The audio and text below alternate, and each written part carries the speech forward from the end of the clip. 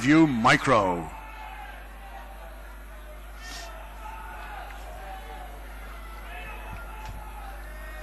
On the way, number 1 is out fast. That's Dream Mover. Took a flyer. 5 now. GROSVENOR ISSUE showing good early pace. And GROSVENOR ISSUE shows in front on the corner. From 1 in second, Dream Mover.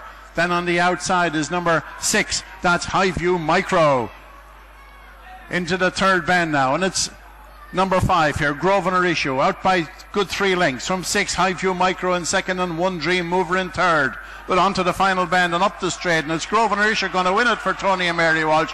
Just holding on. It's going to be close though, with 1 Dream Mover putting a big rally. The time 28:57.